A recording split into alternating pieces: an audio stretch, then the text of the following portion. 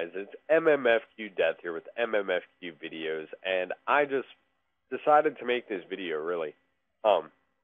It's, as you can see, 3 a.m. in the morning, and I'm still up. I've been working on customizing Windows all day and all night.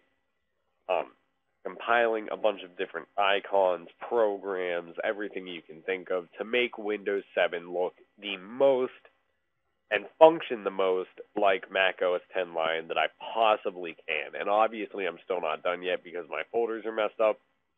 But with Icon Packager, I will probably be doing that tomorrow because I just have nothing left in me.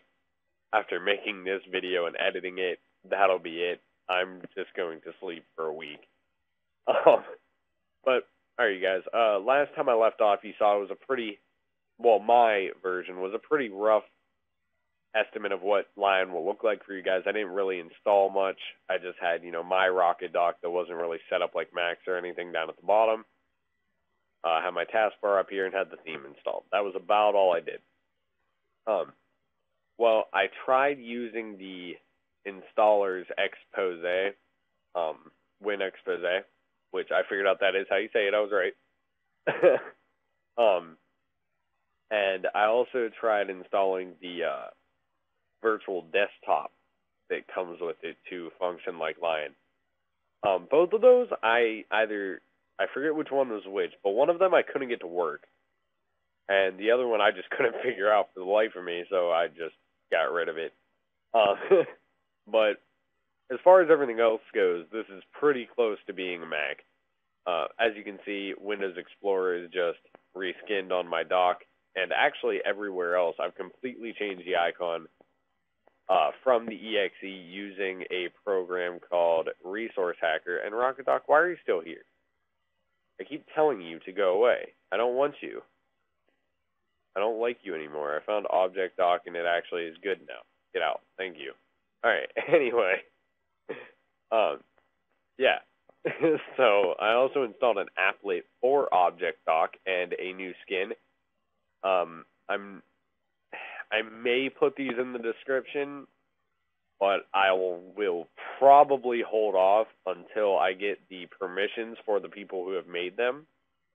And then I will make a tutorial on how to upgrade my previous installation of the transformation pack to look like this and function like this. If you guys don't want to wait, you can always just, I don't know, search it on Google and hope for the best. Or if you guys like me, then you can subscribe to my channel and just wait for the video to pop up in your news feed in about a day or two. That sounds like a plan? Alright, good. Alright, let's continue. So, as you guys can see, I had a person in the comments of the last video saying that his Finder bar wasn't working correctly, like the transparency was messed up. Well, if this is what you mean by that, let's just use this as an example. You can see when I put it behind there, it stops being connected. Well, the reason for that is, even if you put a program up here, it's just going to go below the bar anyway. So Finder bar didn't integrate that into its programming. There is a way to completely fix that, but I wouldn't recommend it. What you can do is right-click on your desktop, go down to Personalize, Windows Color, and then Disable Transparency. And then just reskin the Finder bar by right-clicking here and hitting Skin It. What Skin It does is it matches the tone of the Finder bar to whatever color your taskbar is. So you can change the color or transparency or whatever, and it'll mask it, but it will not fully function if it's transparent. So if you enable or disable transparency, then, well, you can see where I'm going here. But the problem with that is when you open up a window, let's just say this again, you can see that faint shadow around the edge. Well, when you disable transparency, that becomes another little gray line, and it just looks tacky to me, so I don't recommend it. I just recommend don't putting a window up here, and you'll never notice it again. But anyway, let's go in here, and here is the applet I installed for Rocket Dock. It allows you to basically utilize the stacks feature as it was in Mac OS 10. Whoops, wrong one. But, yeah. Anyway, you can use the stacks feature, and you can close it. You can click right here to open the folder. And I did the same thing for my Adobe. I got to get rid of this one and, like, get one of these, but they don't have one, so I'll probably put that in there and move that. I don't know. But that'll come as time passes. And like I said, my folders aren't done yet, but I will be working on that full icon package. And the sooner I get that done with the permissions for all of the people who made, like, the applet and such like that, the tutorial on how to do this will probably be up in 1 to 2, maybe 3 days. And sorry for that, you guys, but that's really the fastest I can do it. Emails only go so fast, and, you know, let's move this over here, and I got to change it to iMail, but, or whatever it's called. I don't all right. But, I don't know if you guys have used, Icon Packager in the past, but, basically, go here, scroll down to Stardock, Object Desktop, Icon Packager, well, this is Icon Packager, and to make an icon package, you have to go through all of these, all of these, all of these, your drives, others, files, all of the file types, and that includes file types that are just used often. Like, that's not even like all of the file types. If I wanted to go through there, it would take me a year. The control panel icons, which, as you can see, are quite a few just for control panel, and cursors I don't really need to mess with. But all of that I would have to start from scratch and do custom, because as far as I've searched, I cannot find even a snow leopard one to base mine around.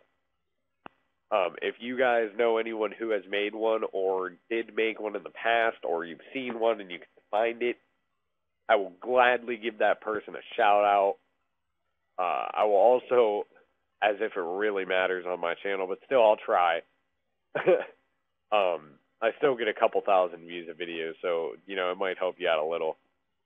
But if you guys can help me out at all, the faster you guys help me, I can help you, and I can bring this next video out. But basically right now, I'm just rambling on, and anyway, let's get back to the one last final feature. Right here next to the Apple, you can click and get About This Mac.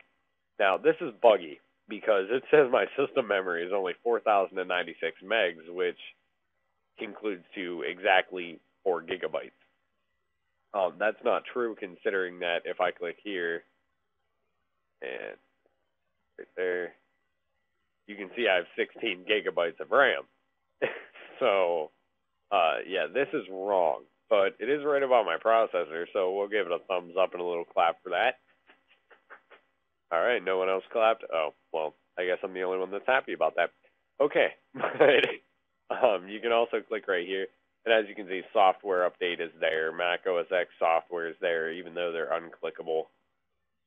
It'd be nice if the people who made Finderbar integrated this into like Safari. If you have Safari, iTunes, or any other like Mac-based program on your PC, then the software update right here would actually start the Apple software update. I think that would be a pretty cool feature. So, guy who made Finderbar, you watch this, try to hook us up. Anyway, I don't really know how to use any of this other stuff other than, you know, obviously these.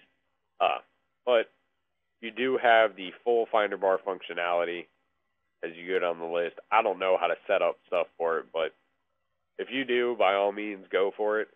And we're going to end on a little note here. Someone in my last video had asked me how much my computer cost, and it cost me $1,200 US. The reason for that being I have a high-end, well, compared to enthusiast builds, it's a mid-range. but compared to normal overall computers, it is a high-end graphics card. It's a GTX 550 Ti. And if you guys want to see my full system specs, they are available on my channel. They're in my info section, my About Me specifically. You can go there. You can see my recording software, all of the programs I use to render and edit videos, and pretty much everything else about my videos. All right, you guys, so this has been MMFQ Death with a little tour, just a little update kind of to give you guys an idea of what's been going on and what I've been doing.